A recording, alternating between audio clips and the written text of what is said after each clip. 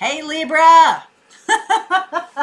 Welcome into this little reading I wanted to do for everybody individually. I haven't done an individual zodiac for a while, so I wanted to do this. I want to look ahead a little bit to Lionsgate, the 8/8 portal. I know that's August and all that, and I will be doing the monthlies for each zodiac, but there's something about preparation here that I need to share with you guys. I need to share with you about preparing for Lionsgate. So it's not like, hey, I'm doing the Lionsgate reading on August 8th. Okay, there's something here to prepare for. Also want to talk a little bit about Chiron in retrograde. Take a look at where you might find that in your chart. If you don't know, I do teach a class about Chiron itself. And Chiron is really about embracing the wounded healer in all of us. Each one of us has a gift that's covered up by a wound, all right? That's hidden in the little painful part of a wound created in your childhood. So by embracing that and healing that and bringing medicine to it, you are bringing the world your gift. And so if you don't know where your Chiron is, you might want to catch that class I did. Also, for those of you who are tarot aficionados, I will be doing a live class about how to tell when something is going to happen when you're watching tarot or reading tarot for yourself. And you can gain free entry by getting a deck, my Souls on Fire deck, or you can just jump on and purchase that class too. It's live. It's going to be in August around, you guessed it, Lionsgate. Okay? All right, Libra, let's see where we go here for you. Navigating by the stars, absolutely. One of my favorite cards, Wondrous Universe. Walk in beauty. Wandering path. Enjoy the journey. This has a very decidedly stop and smell the roses feeling. And interestingly enough, like the Lionsgate portal is a powerful sort of bridge, right? And also the star Sirius is appearing. Sirius is about our spiritual path. It's about our portal to the stars, our portal to our power, right? Lionsgate, stepping into power, stepping into courage. This is a message, Libra, of there's also power in receiving and allowing. All right? It's not solely about this fire energy. There needs to be some kind of balance too. So if you have been, pouring on the fire, if you have been in that energy, maybe Cancerian energy was a little bit watery for you. So you're just like, I'm going to move it forward. There can be a little energy here of Libra enjoying what the summer brings in the northern hemisphere, maybe stopping and slowing down if you're in the southern hemisphere, something like that. It really is about recognizing the beauty of the universe. Other people do stuff differently than you. And sometimes it's cool to see how other people do stuff.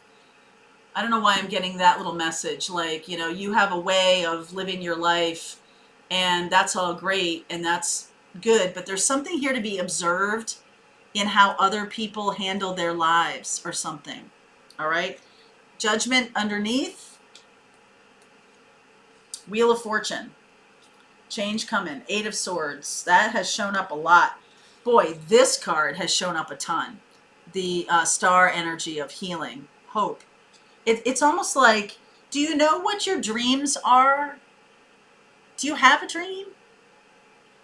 Someone asked me that a while ago, and I mean, this has been my dream for such a long time, moving into my own kind of work, something that I have joy about and love, and it's spiritual and everything like that. That has been my dream for such a long time that I'm like, oh, I need a new dream.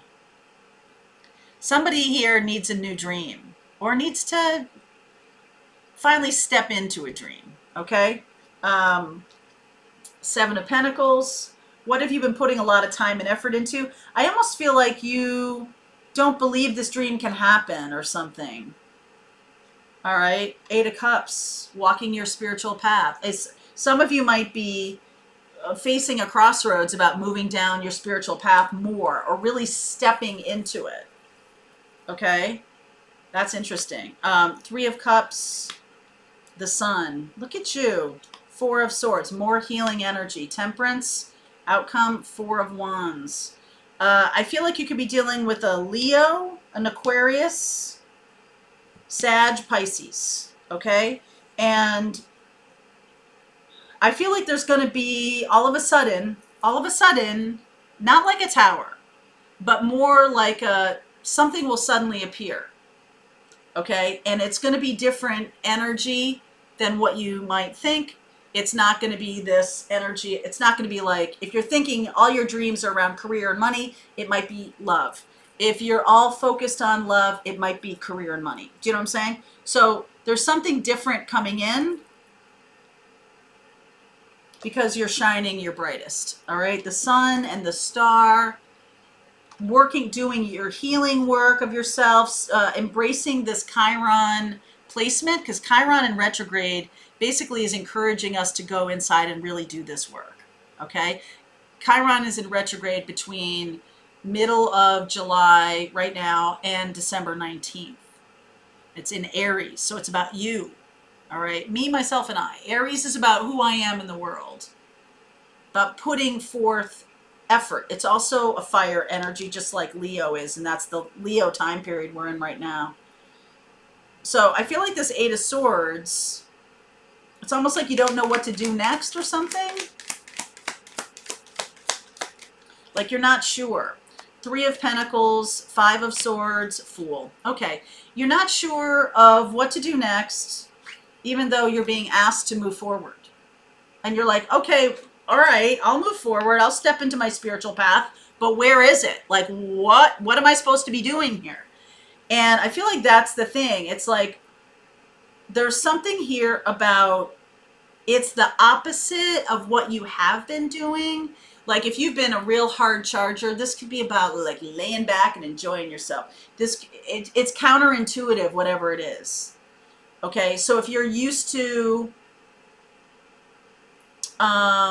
it's a spiritual gift that you're opening that's very different from what you've been doing.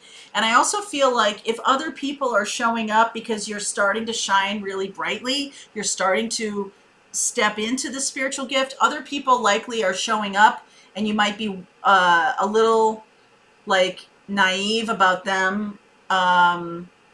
They might be not totally, let me get this right. Some people may be showing up because you're shining very brightly and they want a piece of that. Okay.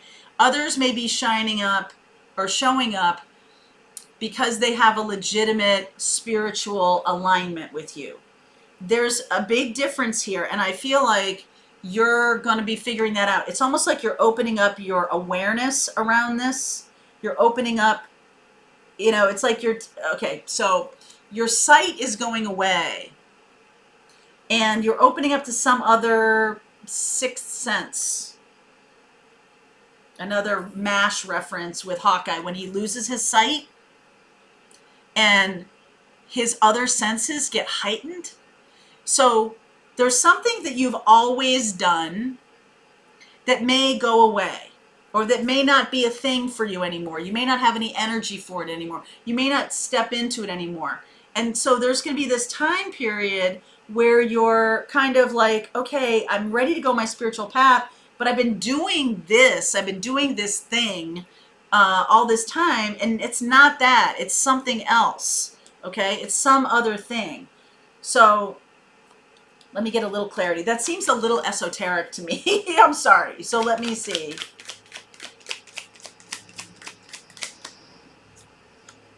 Six of Wands, King of Swords, Moon, Knight of Cups. Okay, there is a love coming in. There is somebody coming in.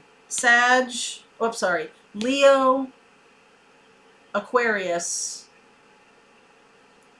Leo, Aquarius, Sag, Pisces, right? Let me make sure that's everything, okay? I definitely see a Sag, Pisces, Aquarius, Leo. Somebody's coming in. And I feel like you have to navigate. I feel like there's going to be more than one person showing up here. Sag.